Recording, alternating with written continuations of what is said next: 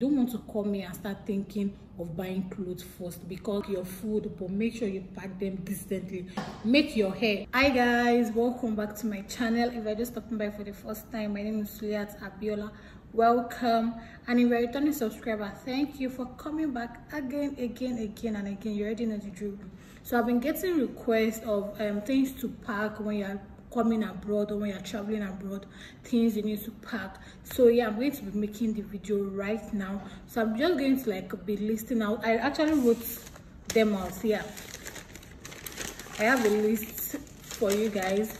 This was actually what I used to when I was packing, when I was coming. This was the list I used. I think I actually got it on YouTube too. So I decided to write it out for you guys and just tell you guys things that I packed while I was coming, or things you should pack while traveling abroad or while coming for schooling, or we are coming to you, whether you are going to you. I'm very sure that this list is going to be important for you, or it's going to be useful for you, whether you are going to US or UK or whichever country you are. But then considering where I am and where I was going to, this is for United States, things I packed while I was coming to the United States as a student. So the first thing for you is to get a document folder. So get a document folder. You know this file, we call it, I think we call it file, the clear bag in Nigeria. Yeah, clear bag. Just get a folder and put all your documents in it, all your traveling documents, and make sure you make photocopies of them. You don't want to have just one copy of all your documents, so make photocopies of all your documents and make sure you get a document folder to put everything there. You don't want to mix your documents with your clothes or your food stuff. Just get a documents folder to put all your documents, your traveling passports, your I-20, your all other documents, your service documents, all your traveling documents and your school documents. Make sure you put them in a documents folder. Second one is getting cash of where you're going to. So let's say you're coming to the United States now, you need to get dollars. I mean, dollars does not really have to be plenty, but then at least get. I know you are coming to a country where it's possible that you don't even know anybody, you don't have anybody, you don't have any family, or you are probably not going to meet any family who have money with you to spend for a few days before you open your bank account and everything and have your credit or debit card. At least you have to have some cash with you. So please, when you are coming in, get cash. Another thing is clothes. Yeah, you need clothes. Please, I know that we are always I want to buy clothes there when I get to the United States. I want to buy my winter jacket. You always have this fantasy of we have this fantasy of we are coming here to buy clothes. By the time you come here, you know you are just coming in and you probably don't have a job yet. And for the first few months, you don't want to be spending the few cash you brought. I mean, if you are going to convert naira to dollars, you will start converting. Trust me, you will start converting. Let's say you want to buy something of $20. The thing is, it's just natural. It's something that happens to everyone when you first come into the United States. When you're spending in dollars, you tend to start converting it to naira. At first you'll be oh my god, I'm spending so thousands on this. It's just normal. You convert, it's normal. So when you come in and you have you don't want to start buying clothes in dollars. You don't want to start that, because they are going to be very, very expensive. By the time you start converting the money, my dear, it's not gonna be funny. Let's say you have 1 million naira and you want to convert it to dollars. How much is it going to be in dollars? And you want to start buying clothes.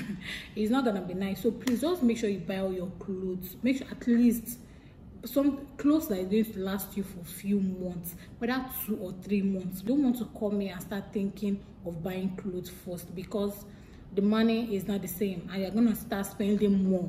And then get all these winter jackets. I mean, they might not be so quality like the ones you get here, but then at least you have something to, especially when you're coming in fall, you have something to keep you warm. So get your winter jacket, whether 1 or 2 is okay.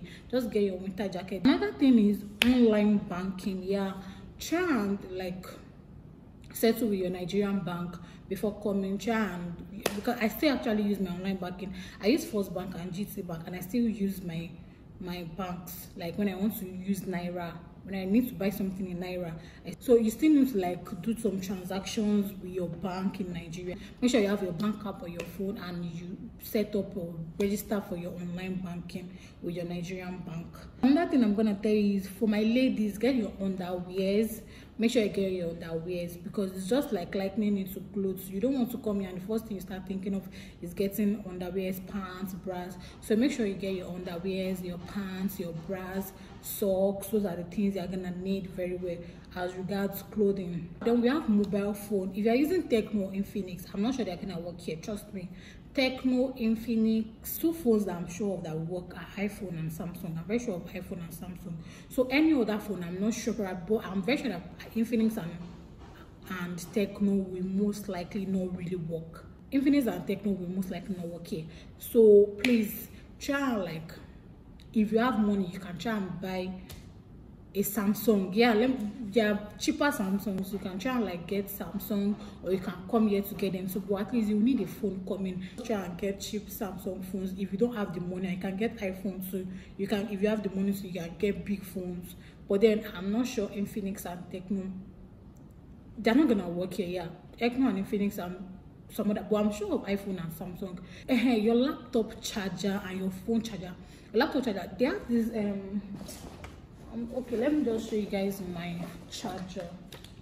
Yeah, so this is all the outputs, charger output, or what do we call this that I've seen.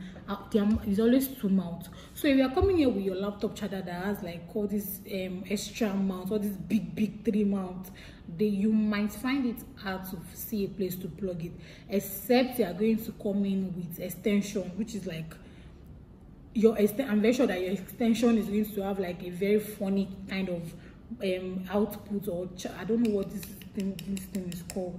But then most of their chargers, they are just 2 mounts. If you have your laptop already, if you can get a laptop charger for your laptop that has like simple mounts like this is my laptop charger and this is my phone charger. So this, you can see how simple it is. So this is the type of socket they have here, and this is for the charger for the phone. This is the simple one. If you want to have 3 mounts, this kind of 3 mounts. So you know all these big 3 mounts that we use in Nigeria, you do not have the sockets here, and you won't be able to charge your phone. You won't be able to plug your phone. So you can get something simple, or you come in here to get something simple. And one thing that I can actually recommend for you to get a power bank here. I was going to go there too. So try and get a power bank to charge your phone. I mean, you might get the place to charge your phone, but especially those of us that will be connecting flights. Let's say you're coming from Lagos, then you have to stop in Japan. So if you are connecting flights, you might need to charge your phone. If you are unable to get like a simple mount charger, just get a power bank to charge your phone till you get it and you get a better charger or a suitable charger for this place. So just get a power bank if you are unable to get a simple mount charger. But then these are the type of mounts that they use here. These are the recommended ones. So all these big laptop chargers, all those Infinix phone charger, they don't have the sockets that is to enter here. They don't. So you have to like either get a small mount, or if you're not able to get something like this, just get a power bank. When you come here, you buy. I think that's like the best advice I can give. Get a power bank. Just get a power bank. Whether you even anything you get. The thing is, whether you even get a simple charger or not, make sure you get a power bank, because you might need it while connecting flight, or you don't know, anything can happen, so you don't want to be stranded. So just get a power bank too. So another thing is, I said this in one of my videos. I came in here and I had malaria. I had malaria coming from Nigeria, and I don't even know how I forgot, because I brought paracetamol, I brought amoxicillin, I brought so many drugs, but then I forgot malaria drugs. I don't know how it happened. But then please, when you are coming, make sure you bring paracetamol or some kind of drug, because first thing is that you cannot go into any store and say you want to buy drugs. Like, nobody will sell it for you. It has to be like something that was prescribed for you by a doctor before they can sell drugs for you. And then number 2 is that they do not have malaria drugs there, because they do not believe in malaria and they do not have malaria. When I came here, I had malaria. I went to the hospital. They treated me for every other thing except malaria, and it was malaria that was doing me. So I was still sick. Like, I was still sick. I was still very sick with all the treatment. I was still sick, and until I used malaria drug, like I had to like call a friend of mine that was in another state, so he had to send malaria drug to me. That was when God used the drugs to make me better. Yeah, because it's God that made me better, but then God used the malaria drug. Every other drugs I was using, God Don't let me say God was not ready to use them. All of that drugs they were giving me in the hospital, I just spent days sick, weak, like I've never been that sick in my life. You know, when you are sick and you're not getting treatment for what exactly is wrong with you, you are A is doing you and they are treating you for B. I knew it was malaria, but they kept on saying you can never have malaria yet. But then I just came in. They were not looking at the fact that I just came in. What if I already had the malaria before coming? So please, when you are coming, make sure you get your basic drugs, paracetamol, malaria drugs, just, I mean, things you know that you use. I'm not a doctor, so I'm not gonna start prescribing drugs there. But then we all use paracetamol, I think so. Then malaria drugs if you have malaria.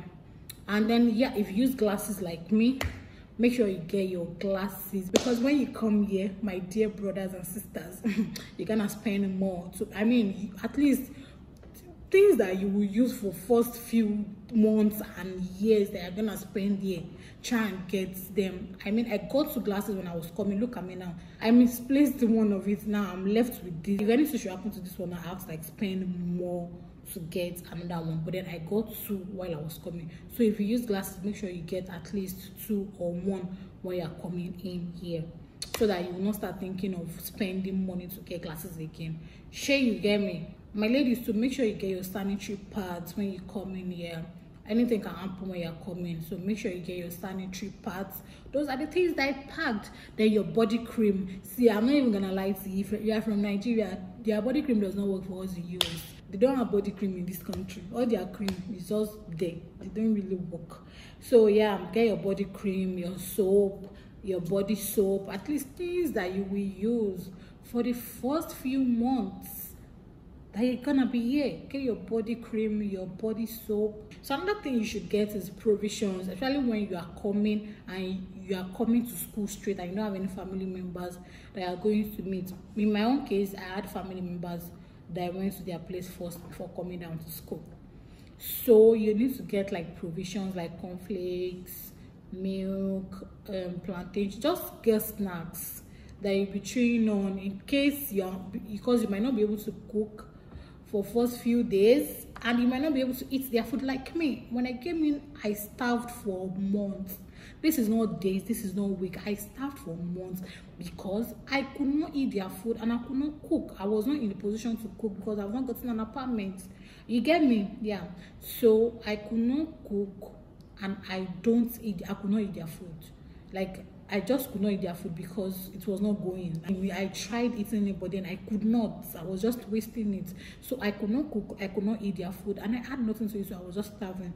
So please try and get things, snacks that you use for the few days that you're gonna be coming in, because you might not be able to cook and you might not be able to eat their food. Who knows? You might be like me. Another thing you need to pack is that all your food. I know you people like food. The only thing you pack is food. You see them, egusi, crayfish, ogbono. Please pack your food stuff. I know I don't need to tell you people, you already know how to pack it, but then pack your food stuff, your egusi, your dried fish, or your African food, because you might not even have African store where you'll be schooling. Fortunately for me, we had African stores around where I was staying, but then there might not be African stores around you where you're going to, and you don't want to like, you get, so just, and then African foods are actually expensive here, so at least pack things that are going to last you for months. Your food, but make sure you pack them decently. You don't want your box to start smelling. Let people start passing beside them and start smelling fish. Please pack them very well and wrap them, put them in Ziploc. Just pack them very well, pack them decently. And I make sure that I made my hair before coming. If you're a guy, barb your hair, because hair here is not cheap.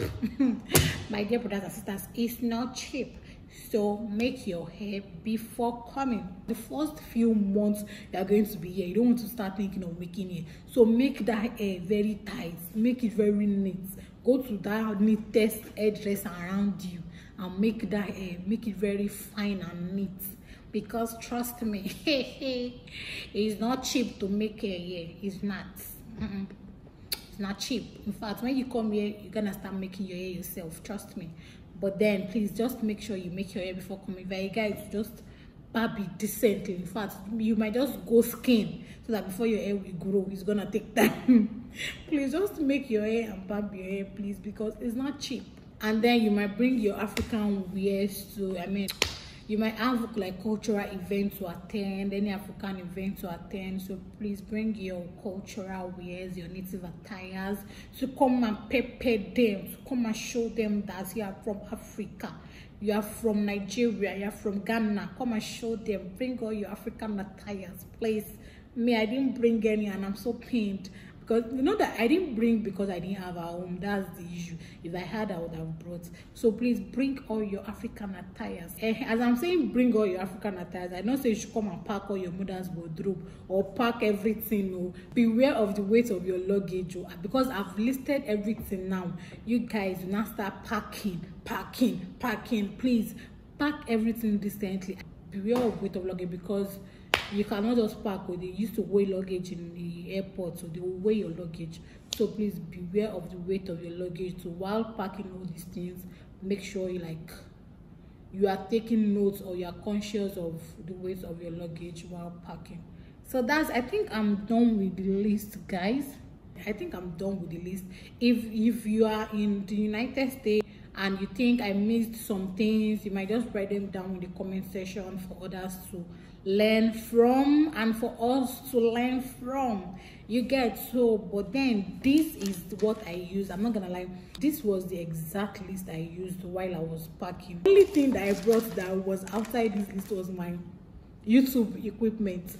If I dedicated a box for my YouTube equipment, because I could not leave them. I already spent a whole lot for my tripod, my lights, my camera, for me to now leave them back home to do what? This was the list I used, and I think I actually got this on YouTube. So I was watching through YouTube videos, and that was how I was able to like get this list too. So this will be the end of this video. I hope you guys enjoyed it and were able to learn one or two things.